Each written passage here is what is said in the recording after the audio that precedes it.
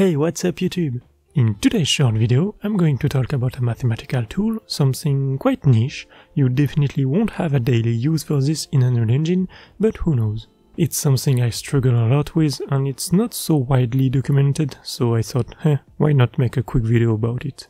So you've read the title, I'm going to talk about two things actually, best fitting Bezier curve and gradient descent. And a word of caution, I definitely have no background in mathematics, so I might overstate and simplify things here and there, okay? But let me first explain what led me to those two very specific topics. In my latest video, I showcased a tool that allows me to bake Gersner waves offsets into a flipbook, amongst other things, right?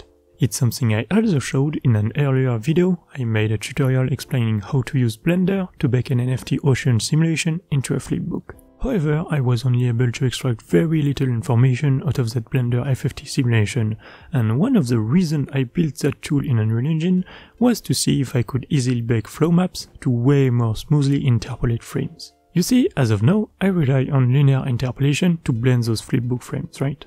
The thing is, well, you can only do so much with linear interpolation. You need quite a few frames to have enough animation data, and even then slow down time enough and it starts to fall apart. You can very easily pinpoint where the frame transition happens, right? There's a sudden change in motion, and it's quite apparent that things quote-unquote move in a straight line at a fixed rate from frame to frame. So what I tried with this tool was to compute offsets at a given frame, then compute offsets for the next frame, and based on the delta time, derive some sort of velocity that I could then convert into a flow map once normalized.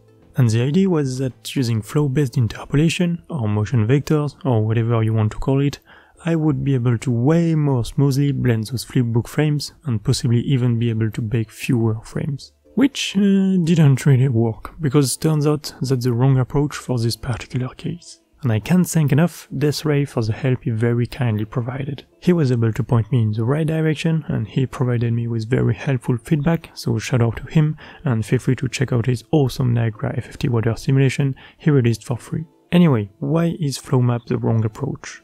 Well, the way I see this, and I can't stress this enough, this is my own interpretation and it might not be entirely accurate, right?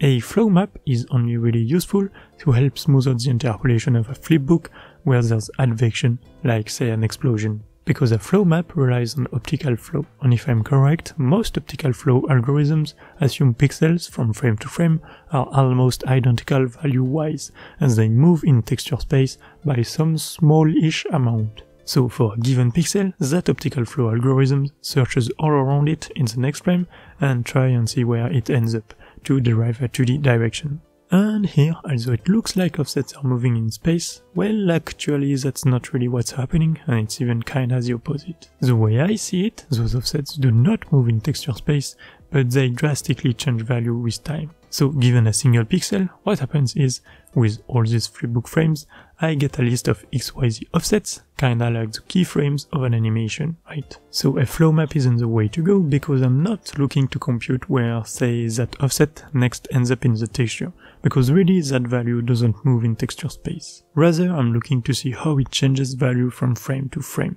And if I draw these offsets in 3D space, I get that kind of path. This is a visualization of the 3-dimensional offset at a single pixel in that looping flipbook containing 64 frames, which resembles an animation path, right?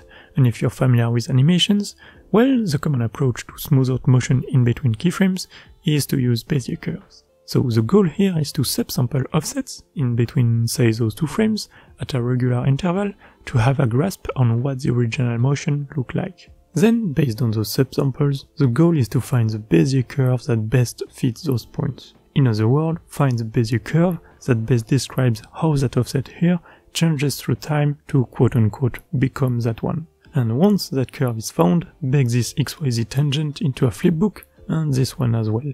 And voila! Now, instead of using a simple linear interpolation, using this formula, I could sample a Bezier curve to create a much more intricate interpolation that should be way smoother, and also potentially need fewer frames in that flipbook and thus increase its resolution and thus have more pixels per frame. And a similar principle could be used for vertex animation, right? You know, that technique to bake vertices XYZ position in a texture? Well, you could also store tangents and have a much more intricate animation and thus bake way fewer positions. Now, in this video, I'm not going to show how to do that, because I've yet to reach that step myself, but I'm making progress, because I have a key part of this program figured out, which is the topic of today's video, which is, well, I have a bunch of subsamples, and I'm looking to find the best fitting Bezier curve. So, where to begin? Well, and again shout out to Desiree for his help on this, you could first try an extremely naive approach, meaning try 2 random tangents a large number of times and see how it goes and keep the best ones. And that's exactly what I've done here. This blueprint ticks every quarter of a second, and each tick I try 2 new random tangent points. Then I loop through all these what I call data points and compare how distant those are to the Bezier curve. Sum the squared distance and that's the overall score. And if that score is closer to 0 than the previous attempt, then cool, those new randomly picked tangents are better fit to describe a Bezier curve that more closely goes through all these data points. Cool, so let's see that in action. It's quite slow, so let's shift gear and have this tick every single frame. Better, but then why not do, say, 100 attempts per tick? Cool, so that method eventually finds 2 tangents that create a Bezier curve that somewhat goes through these data points. But see, it takes so many tries, and it also depends on the way you generate random tangents. You could by mistake prevent the best tangents to be found, because you have to come up with a way to randomly pick tangents yourself, like come up with a range of directions and distances to try, if that makes sense. Thus, it's quite a dumb brute force approach. So is there a way to do something similar but make much better educated guesses? Well, yes, that's what you may call function optimization. It's a very broad and interesting topic, and the most simple and known algorithm is one called gradient descent. You might have heard it if you're familiar with how AIs are trained. Now, I'm not going into too much details here, because this video, for instance, does a much better job at explaining this in great details than I ever could, so give that one a watch. To summarize though, I have some kind of objective function here, which outputs a score based on how good that Bezier curve fits my data points, right? And I'm essentially trying to reduce that score as much as possible, but I don't know how.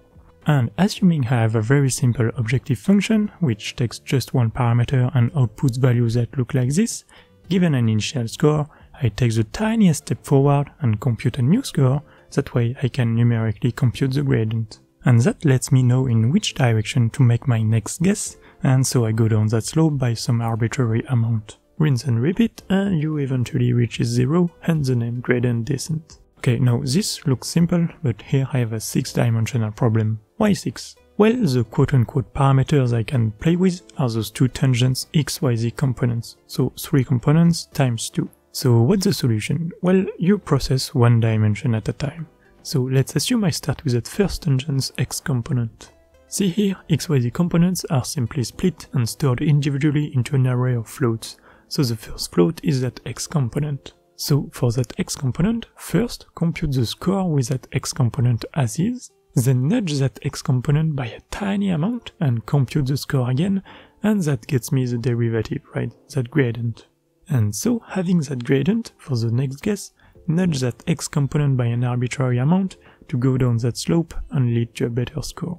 Rinse and repeat for all components, and very quickly and efficiently, within just a dozen tries or so, you find tangents that create a Bezier curve that best goes through those data points. Finally, store these 2 tangents, and then, instead of a simple linear interpolation, you can now use a cubic Bezier curve to interpolate those 2 points and almost exactly replicate the initial motion.